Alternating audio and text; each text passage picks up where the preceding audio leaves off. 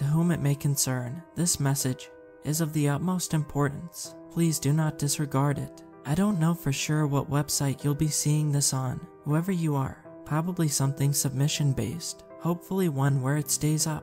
Regardless, it is imperative that you keep reading. I'll explain why soon, but before I do, some context is in order. My brother was a brilliant man, brilliantly talented, brilliantly clever. It was difficult growing up in his shadow.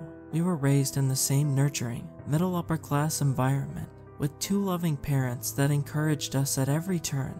But it seemed there was nothing I could do that he wouldn't outshine me at. He was no savant, you see. Julian held his own in any situation, whether that be an exam or a party with friends. Hardly ever was he not the smartest person in the room or the most popular. Needless to say, I was a jealous sibling. My main source of bother was academic performance. I'm not an idiot, even in comparison to my brother, but I was an underachiever for a long period of my adolescence. I'm not sure what I'd attribute it to. Hanging around the wrong people, perhaps. Having my head in the clouds. Something like that. I've always been intelligent, but for a while, I really struggled to knuckle down and use that intellect. For so long, I heard the same tired expression, if you'd only apply yourself.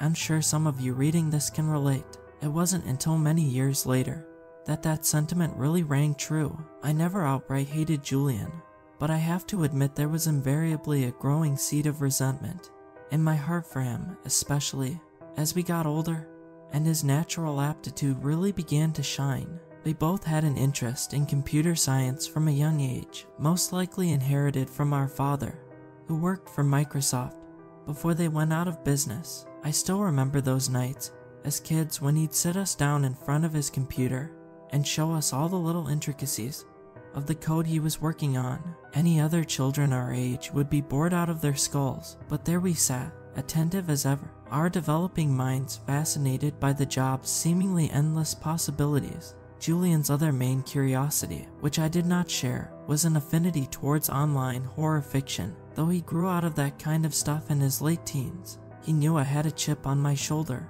Mostly, he was apathetic towards it. We were never estranged, but he wasn't going to let my discontent get in the way of his success. Though I don't blame him, I suppose that was always Julian's downfall. He was just too headstrong, too confident. When we became adults, we parted ways. He went on to study at Harvard while I ended up dropping out of some bang average local university you won't have heard of. Following that, things were a little rough. My parents were fairly disappointed. They didn't cut me off. Rather, interacting with them became a depressing chore as they waited for their son to get his life together. At family gatherings, I gritted my teeth at the stories Julian told, developing virtual reality hardware, cutting-edge stuff, pushing the boundaries of the way we interact with technology, all while I was couch surfing, barely making ends meet as the guy at a shitty school in a town I hated. It only made the prospect of snapping out of whatever haze I was in feel more difficult. It all changed one day soon after I got my first apartment. Julian showed up out of the blue on a dewy morning with an armful of equipment and a huge, beaming smile on his face. I let him in, we talked, and he promised that what he was going to show me would completely blow my mind. I watched as he paced about my living room setting up all his gadgetry. As soon as everything was ready, he switched on my computer and handed me a thin, plastic headset with exposed wires. 2 nodes hung from either side of the thing, which fitted snugly over my temples. While I sat back on the sofa and stared at the monitor before me, he gave me one simple instruction: type something into Google. But I don't have a keyboard. You don't need one. According to Julian's wishes, I simply thought about the action, and it happened. The word something came up in the search box, and my jaw dropped open in shock. At first, I thought the obvious, that my brother was purposefully fooling me with some kind of prank or gimmick.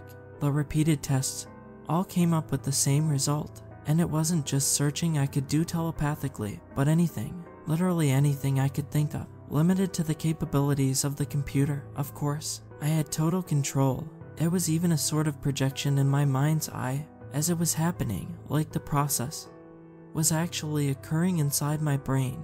It wasn't perfect, but it was nothing short of amazing. You're one of the first people to try it.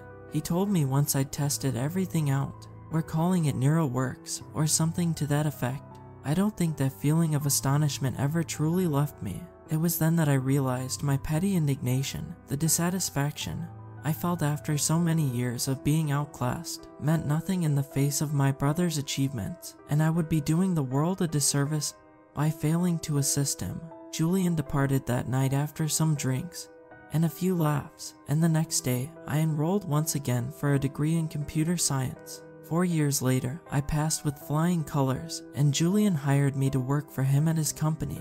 There may have been a bit of nepotism involved, but that's neither here nor there. The next few years were dizzying. During the time in which I was getting educated, Julian had been working with a team of elite neuroscientists, specialists that filled in the gaps in his knowledge, did all the things he couldn't. Immediately, I felt I was in way over my head, but as my learning advanced, I gradually got up to speed, and my mood improved quite rapidly. That feeling of pride, like I was finally doing something productive with my life, was nothing short of fantastic, especially in the face of so many wasted years. I was never quite on Julian's level, of course, but with enough time, I grew to be a valued contributor to the NeuroWorks project.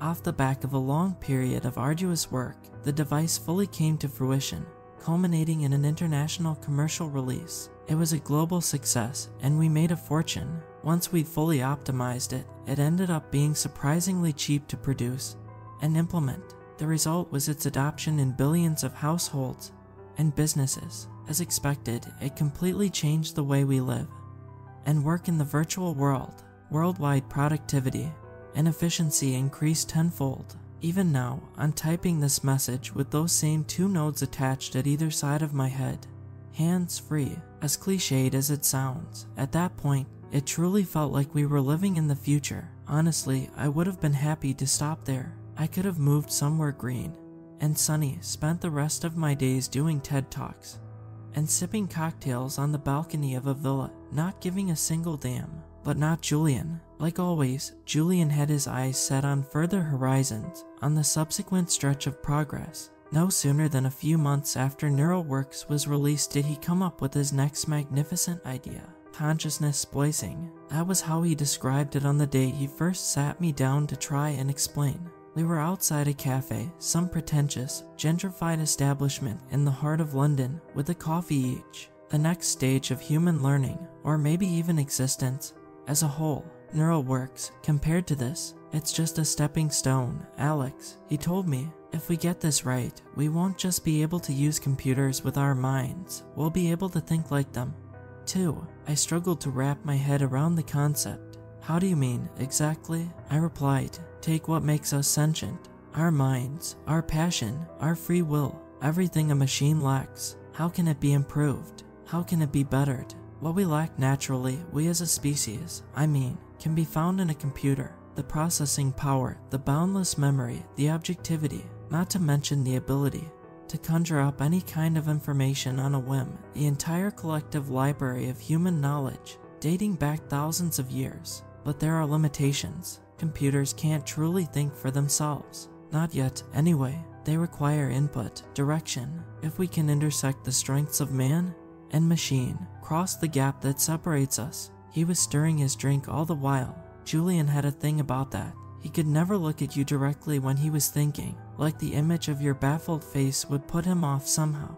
Okay, but you're talking purely in theoretical terms, right? We're centuries off reaching that point.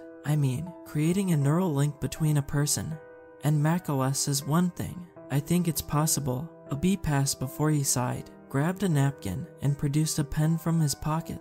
I waited as he sketched out a crude, yet complicated diagram. I can't recall it exactly. It was something to do with the relationship between time, space, and information. Far more philosophical than scientific. I remember thinking, the internet is a powerful beast. Our means of controlling it, of accessing it, even with NeuroWorks, are subpar. We just need another breakthrough, and then that could open the door for who knows what else. Traversing through decades online, going back and forth whenever we want. Easier said than done, but it could be possible. It could. I disagree. Not in our lifetimes, anyway. And even if it is, it sounds dangerous. Very dangerous. The number of things that could go wrong, the variables. It doesn't bear thinking about. We don't want to get too far ahead of ourselves. Let's learn to walk before we run, eh? He was quiet after that. The conversation stuck with me for the next couple of years. We were working mostly on maintaining NeuroWorks at that time, delivering a steady stream of updates and enhancements as society began to mold itself around its advent. There was some discussion as to when the next big leap forward would be, the next huge announcement from Julian's company, but he remained tight-lipped about anything regarding that. It was then that he started acting weird. I saw him less and less in what was supposed to be our spare time together. The cancelled reservations and missed family events added up, but whenever I asked him about it, he just shrugged it off. I'm a workaholic, he would say. You know, you all mean the world to me, but so does this job.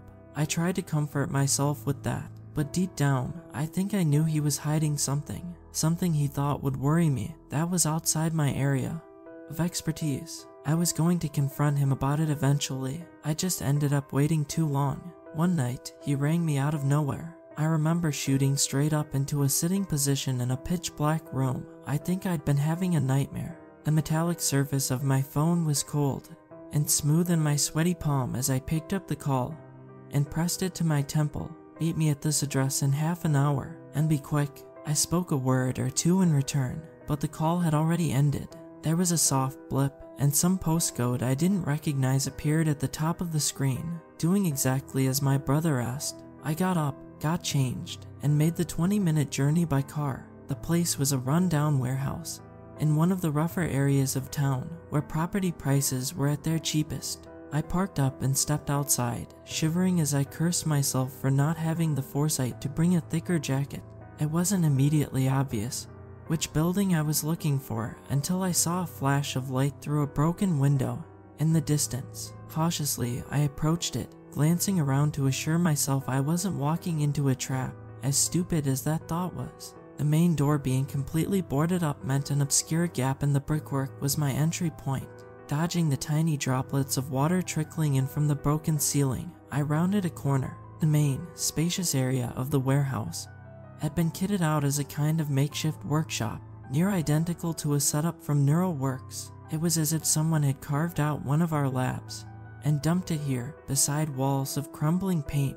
My brow was furrowed as I stared from a distance at the scurrying scientists, who flicked me awkward looks as they went about tending to a central apparatus. I recognized a few of them, but they paid me little mind. I'm sure they knew I was coming. It took me a few moments to realize, but Julian was part of the almighty cluster of machinery in the middle of it all. His body was a biological cog in an otherwise artificial setup. He was on his back, head tilted slightly forwards, arms splayed in a T-pose like he was being crucified. I'll never get that image out of my head, him lying there, not having quite noticed me yet, sweat upon his brow. He was shirtless, too, wires running up and down his arms, and a mesh inserted atop his shaved head, which was next to a monitor. The wires came down in gangly clumps off the side of the bed he was on and fed into this gargantuan hunk of steel by his side. It was truly massive, topped with blinking lights, and seemingly missing its outer casing. If I didn't know better, I'd have assumed he'd been kidnapped and experimented on. He looked at me, directly upwards from his perspective, and said, "You're late," through a smile. I wasn't smiling. "Julian, what the hell is all of this? I apologize for not telling you sooner. Truth be told, I didn't want you to worry, but this is too important for you not to see." I was at a loss for words. What we're going to do here, today, right now, will change the course of humanity, and you need to be here to witness it. So get ready, we're starting. He shouted that last sentence, and all the scientists in the room shuffled to what could only be described as their posts. I merely watched as they started a countdown sequence of sorts, dutifully coordinating the machine through a large control panel. They communicated with short, snappy gestures and mumbled technobabble that I could barely pay attention to. Instinctively, I stepped back until I was at an arbitrarily safe distance. Seconds later, my mouth turned dry, and a quiet ringing in my ears began to form. I chalked it up to nerves initially, but it soon became apparent there was some kind of static in the air. Palpable interference that manifested in a painful shock as my hand grazed the shiny edge of a work surface. It seemed to be emanating from the middle of the room where Julian was. His eyes were closed now, tightly, He gave the impression of someone concentrating very intently on something. There was a hum, so low you almost felt it before you heard it, slowly increasing in pitch. I suddenly had a headache, and I'm almost certain my hair was standing up under the confines of my flat cap. Panic surfaced within me as I noticed the scientists arguing. I shouted a word of protest, only to realize my ears had popped and I had a faint ringing. Something was clearly and utterly wrong. Julian's deathly stillness, as he honed his thoughts, had ended, and he was now thrashing around, foaming at the mouth, unable to break free of his confines. I ran back over to his side. "Don't touch me," he managed to force out. I could barely hear him, but the crazed look in his eyes, dilated like a cat's, convinced me to leave him alone. Instead, I focused my attention on the scientists. "What are you maniacs doing to him?" I yelled. "Switch that thing off now." One of them came and pushed me away. His mouth was moving, but I couldn't make out the words. The noise of the machine was just too loud. There was a collective moment of fear, as the tone became ear-splitting. No one could hear anyone anymore. Julian looked like he was being possessed. My attention was drawn to the monitor beside him. Before, it had been inert, but it was currently displaying a fast-moving, almost psychedelic kaleidoscope of uniform shapes and colors. If you've ever seen what a computer looks like when you remove its RAM while it's running, it was like that, but even more erratic and animated. I was practically hypnotized by it, and as I gazed further and further into its depths, an awful image began to emerge. It was Julian. I swear to God, I know it sounds crazy, but Julian's face materialized in the form of this nightmarish coalescence of text and code. His mouth was open and his eyes were bulging out of his skull. I turned to my brother to see him doing the exact same expression there on the table, unable to breathe.